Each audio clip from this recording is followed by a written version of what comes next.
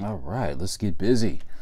Okay, I was out and about yesterday doing my thing, hunting for books. And I tell you what, let's start with some 1950s books. And we're starting the game off with Strange Adventures number 25. Strange Adventures number 25. This is a gorgeous cover. And when I came across this book, I believe this is from, 1952. And when I saw it, I know just the condition on it and the fact that it's a pre-code. What genre would you put this at? Would you put it at sci-fi? Would you put it at mystery? What say you? This, I don't. This looks a little. I don't know. Fantasy. I don't know. But the condition on this was really on point. And I looked inside. No detachments. No centerfold detachments. No staple pops or anything like that. And I got this for $25. Actually, wait, how much was this? This was, no, 28. Got this for $28. Got Strange Adventures 25 for $28. And here's a copy that sold on eBay for $85. So I think I got a pretty decent deal. And the condition is not too dissimilar to the one that I just bought. So yeah, for 28. Yeah. Strange Adventures 25 from 1958. Let's stay on the I guess you can. What is this? Fantasy? I don't know. Fantasy mystery? I don't know. House of Secrets, number 17, and I believe this is from 1959. So we go from 1952 to 1959, but we're still staying with DC. And I noticed that they kind of kept the same DC logo. They're keeping that logo for a while. Okay, it's all good. Number 17, got this for $33. It's about, I don't know, it's about what it goes for online, but I got a chance to look inside, and I will say that the Mylar that this thing is in does not do it justice. This thing is really, this thing is still pretty damn glossy. I don't know if you can catch the sheen through this Mylar that this comic is in, but wow, this thing is in really beautiful shape. And just as solid as the Strange Adventures. But yeah, I love this cover. Totally fell in love with this cover. And for $33 in the condition that it's in, I'm like, why not? So early post-code Silver Age. Okay, all right, it's all good. Now these two copies here, or these two books here, I made sure to look inside, front, back, forth and forth. This one, I just bought this without even I have yet to even look inside this thing. So we have Black Knight number 1 from 1952 from Toby Comics or Toby Publications. What's your name, boy? But what did I want to say about this? Is from 1952. Now the Marvel version of the Black Knight is from, I believe, either 1954 or 1955. But whatever the time period, it does have that big old Comics Code seal on the cover, whereas this one doesn't. So this is a pre-code book, and I like this one. So you have a bondage cleavage, damsel in distress cover. Okay, all right, okay. So we got this for 31 bucks. And look, let's take a look. I don't really want to open it because I'm pretty sure this thing smells like old comic. But yeah, I mean, you can tell this thing is just beat. But oddly enough, that morning I was looking up, just stuff that sold on eBay, and I noticed that a pretty high grade copy of this raw had sold for about $2,000. So when I came across this later on that day, I'm like, for 31 bucks, why not? Why not? Let's take a chance. Let's go for it. Again, didn't even look at it, didn't even look inside. I don't know what the hell's missing from it. I don't know what else popped. You know what I mean? I don't know. But for $31, why not? Okay, now here's a book that that I absolutely love. Love. So we have Buccaneers number 21. I believe this is from 1952. This is a pre-code book, and this is from Quality Comics, which also it was also home to Black Hawk, and Quality Comics got bought out by DC. So anyway, Buccaneers number 21, and what's her name? Julia, mysterious island priestess, baits a death trap for Captain Daring. And you see her cohorts getting ready to do some damage. Yes, they are, to these poor, unsuspecting pirates. All right. But yeah, I saw this. I took a look inside. Everything is solid. No detachments, no staple pops or anything like that. So we got this for $150, and I will say I've spent $150 on way worse than this. So when I did see it, I'm just like, all right, fine. I didn't want to leave it there for $150. This thing is in really solid condition. So yeah, so we got Buccaneers number 21. All right, what's next? Let's jump to some modern. We're gonna do a super duper jump to modern age, and we're gonna do Icon number 35.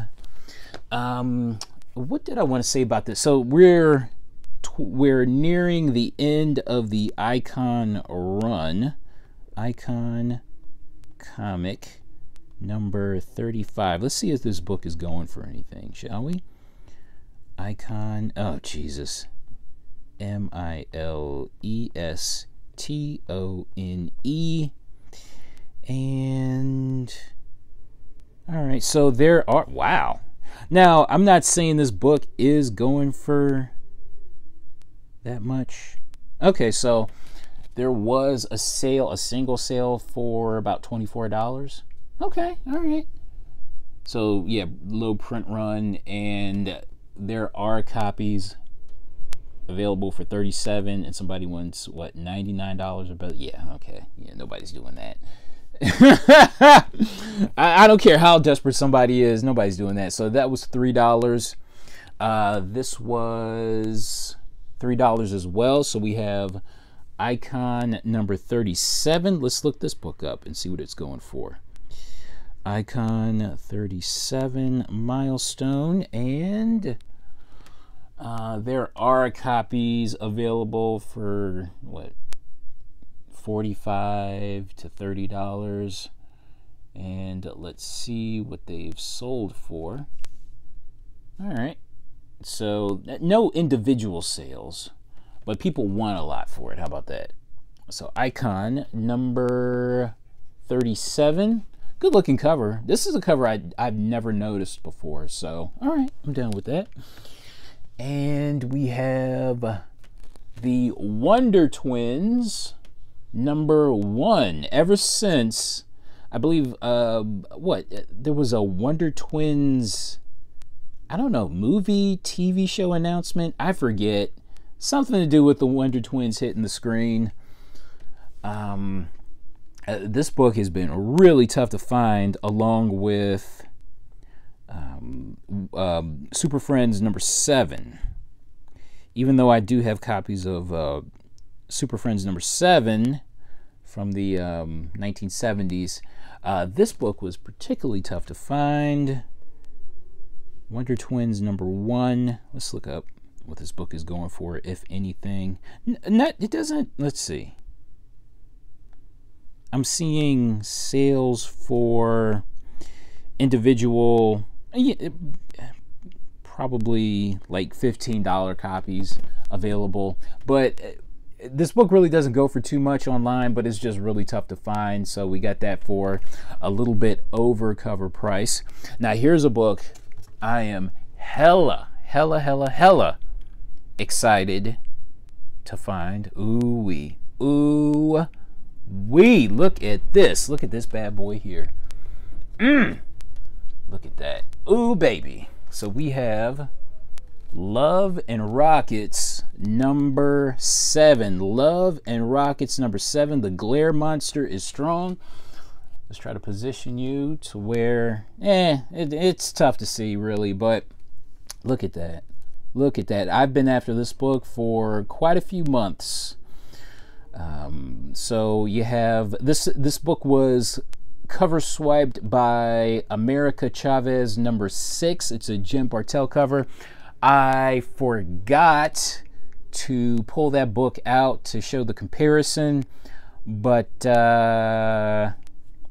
that's okay. You guys can look up America Chavez 6. But look at this. Look at this. This is what we call a copper. This is a Copper Age classic. Copper Age indie classic cover. Look at that. And I got this for $7. Ooh wee. I noticed prices for this book were kind of all over the place. So let's look up. Let's see. Love and Rockets number 24. COMIC. Let's look this book up and see what it's doing. Okay, so there is a copy. So this is a first print. So there is a copy available for $100. There's an auction for that in number 25, but no bidders just yet. I don't know if let's see, is this a first print or not? Yeah, it looks like it, but nobody's biting. But I don't care. I got this for $7. So yeah, prices for this book are weird. But yeah, I love this book so much. Love this cover. Again, Copper Age classic cover. And I wish, let's see, where's the magazine Mylar for this? Do I need to take off the microphone? I'm gonna do it. I'm taking the microphone off. Hold on. I thought I had a magazine, a better magazine bag and board kicking around here somewhere. Apparently I don't. Nope. Not yet. Okay, that's okay. That's all right. Oh, I hope this doesn't create too much of a hassle. Did that hurt anyone's ears? Me putting that microphone back on? But yeah, look at that. Love and Rockets number 24. Oh, baby. Look at that. Yeah. All right. We got it for $7. Very happy about that. All right, what's next? Let's do some Amazing Spider-Man. So this is number 645. Amazing Spider-Man number 640. You know what? Let's take this thing out. I can show you. Let's show you this book in all of its glory. Look at that. Beautiful. Okay. Amazing Spider-Man number 645. This is a 1 in 15 variant. This is a book that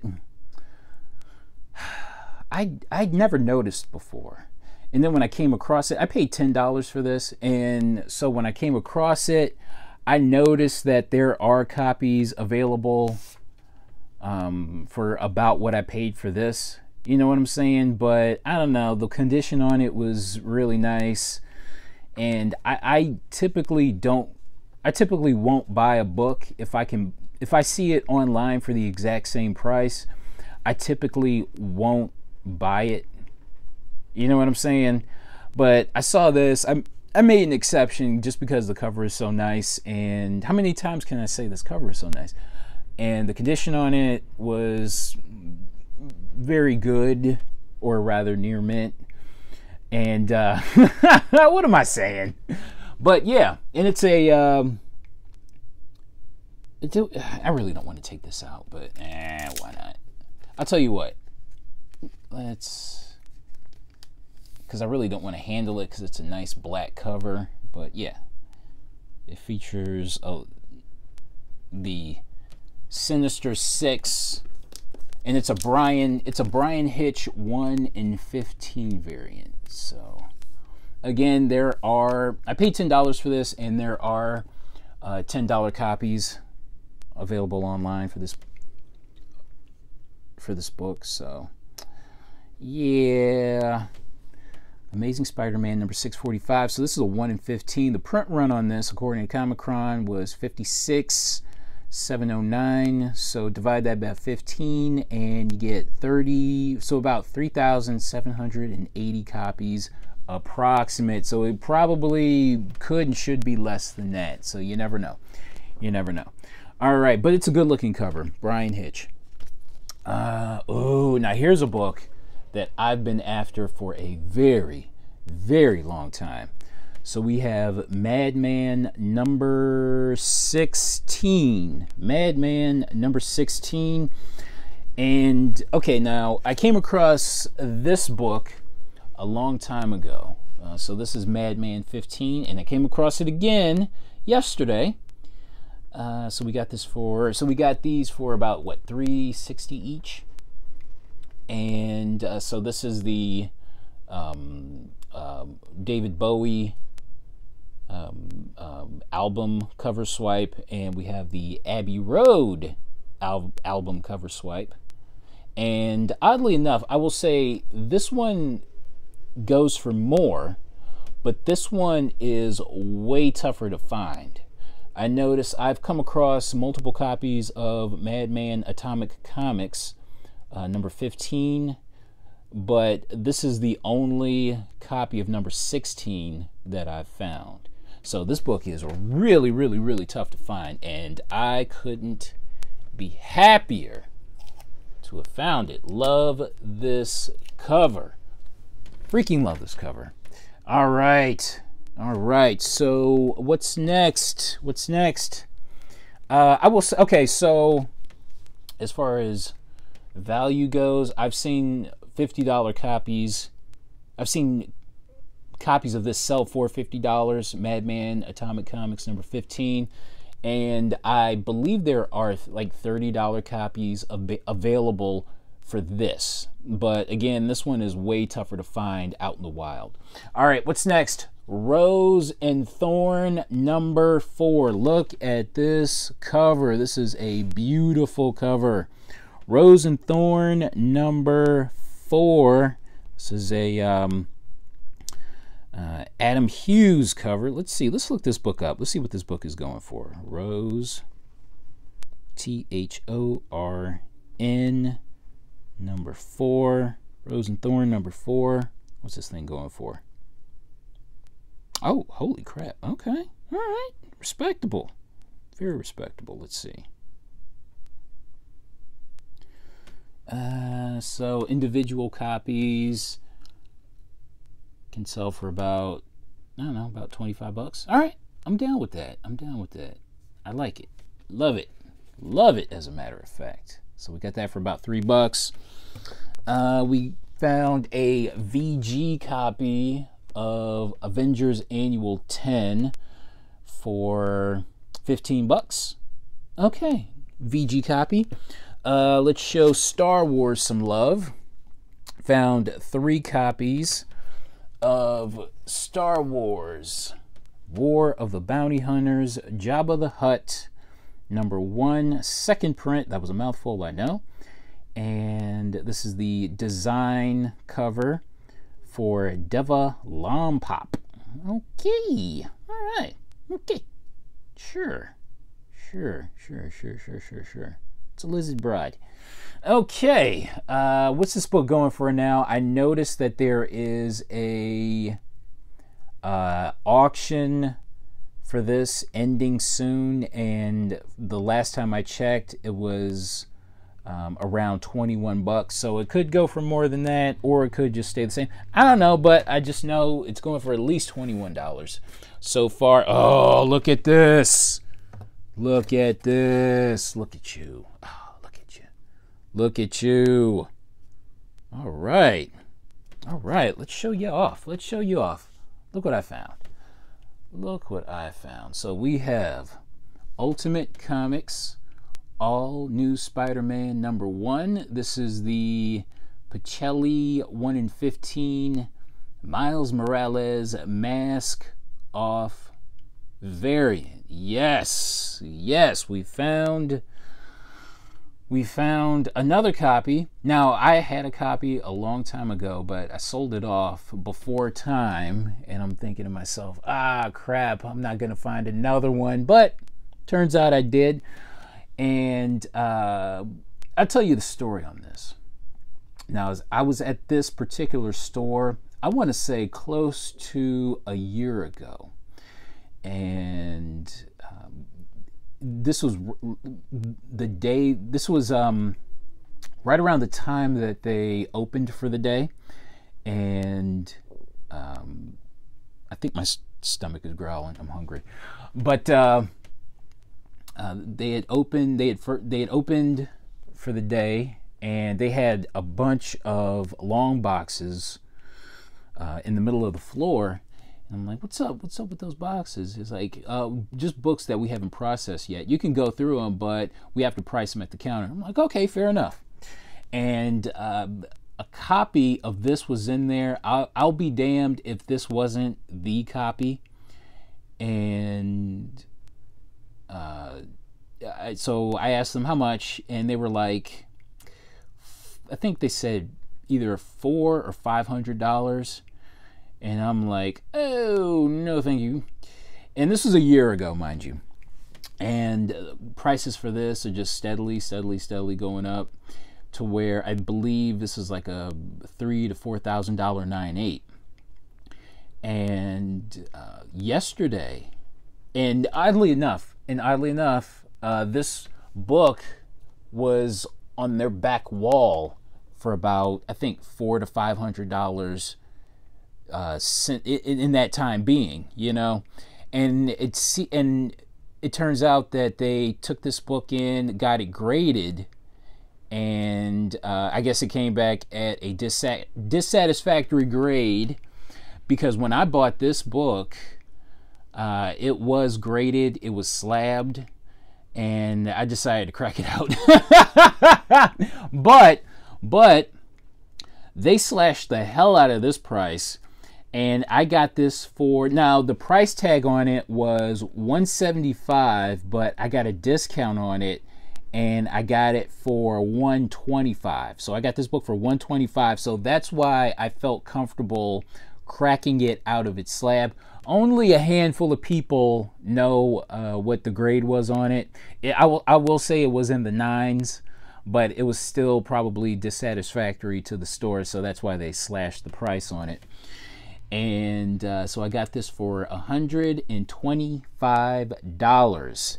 And let's see what can be cleaned up. So you got a little bit of dirt right there, and I haven't had this book in so long. I thought this cover was a card stock, and it's not. It's just regular paper stock. So yeah, I got this for $125. Yes, and I cracked it out of the slab. It looked good in the slab, I will say. It looked good in the slab, but I think we can do something with this. I think when I get around to it. How about that?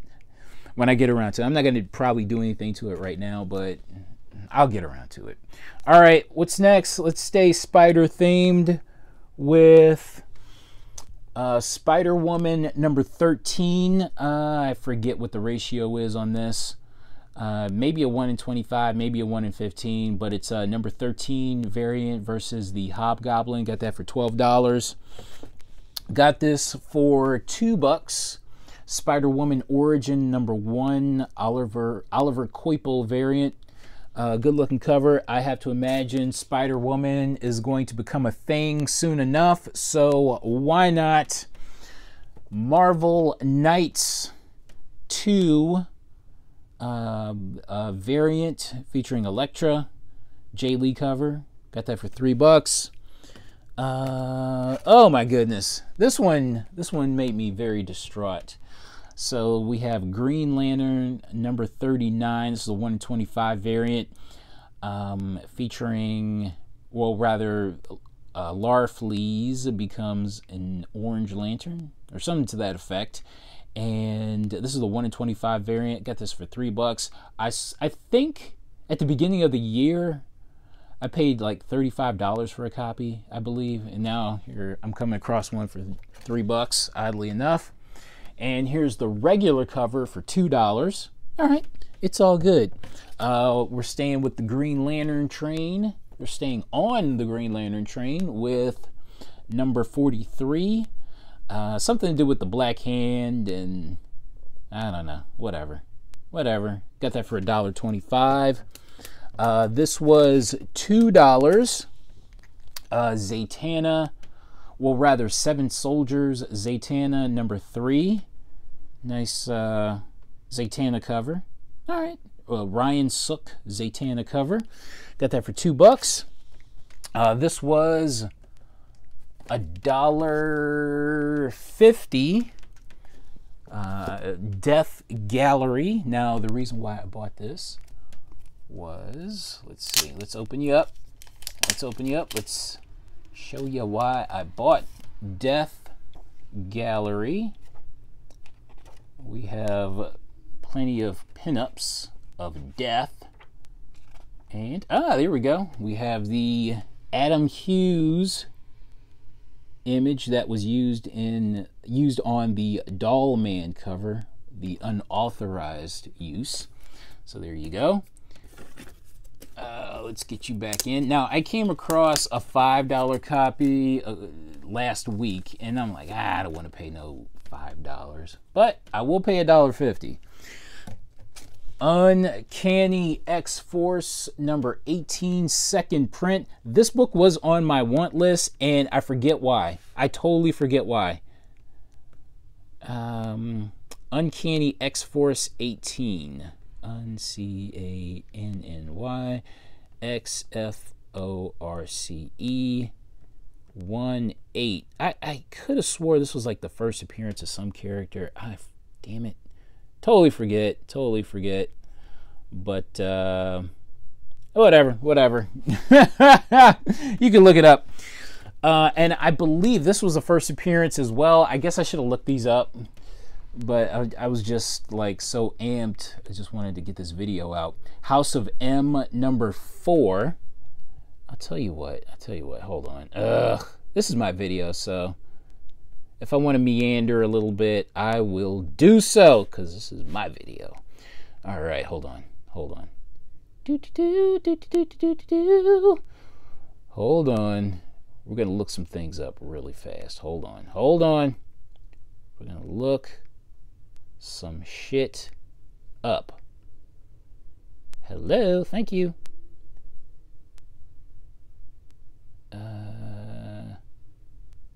Is this it? Okay. All right. As far as first appearances go, Genesis. First appearance.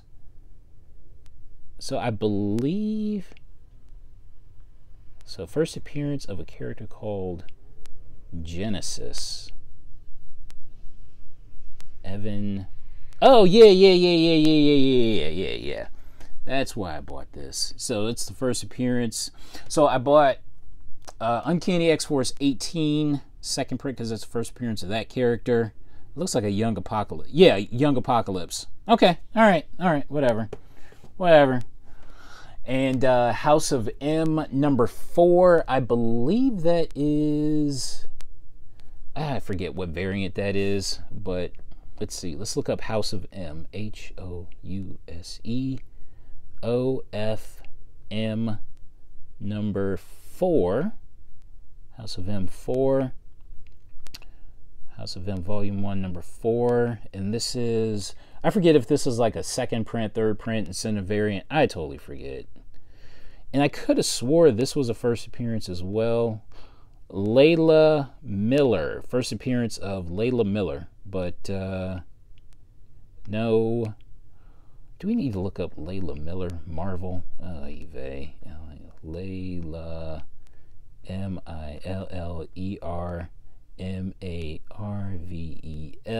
I'm sorry, y'all. I should have looked this stuff up beforehand. Here we go. So first appearance of this chick here. Boom. Oh, come on. Okay, so yeah, this is her first appearance. This character here.